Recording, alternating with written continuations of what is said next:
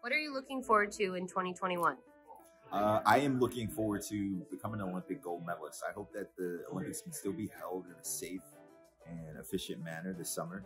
But I'm just looking forward to going to Tokyo. I've never been to Japan, getting my chance to make a third Olympic team, and then going out there competing at my best and hopefully bringing home a gold medal. How has wrestling prepared you for a professional career?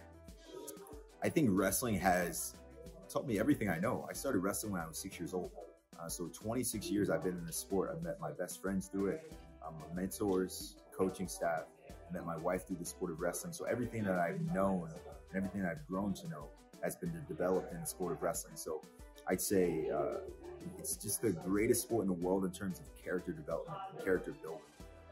I've been refined in so many ways. I've learned discipline, I've learned commitment, dedication, perseverance, consistency. All those things have been established just due to all the work and the effort that I put into the sport of wrestling. Perfect. How do you think being an elite athlete impacts success in the business and entrepreneurial world? I think wrestlers are just tough. They're motivated, they're disciplined, and they know how to get things done. Despite the odds, we are used to dwelling in discomfort. We are used to working with a team. We are very coachable and humble in that way. So I think that makes wrestlers really good in any form of life. Like Dan Gable said, right? Once you've wrestled, everything else in life is easy. So because we put in so much work in our sport and this endeavor, I think that anything that we go into, we can kind of go into with the same sort of tenacity and fervor that we have in wrestling. So I think it'd be easy for us. What is the American dream to you? The American dream to me is freedom. It's freedom despite race, socioeconomic status, sexual preference. It's being able to be a contributor to society. It's being able to live a life of freedom, to love who you want, to have access to resources, and to have a life in which you are excited to tell people about. I think that's what America represents. That's why I'm so excited to represent this country.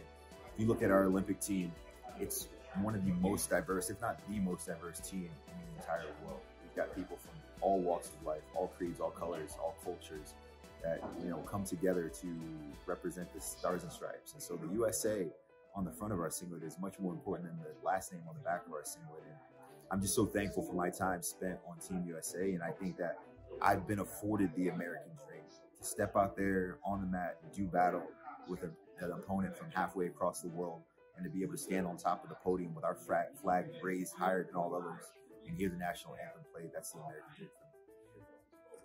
Have you ever heard of Elk Grove Village? I have not. I have not heard of Elk Grove Village before. Are you excited that they are sponsoring USA Wrestling? Yeah, absolutely.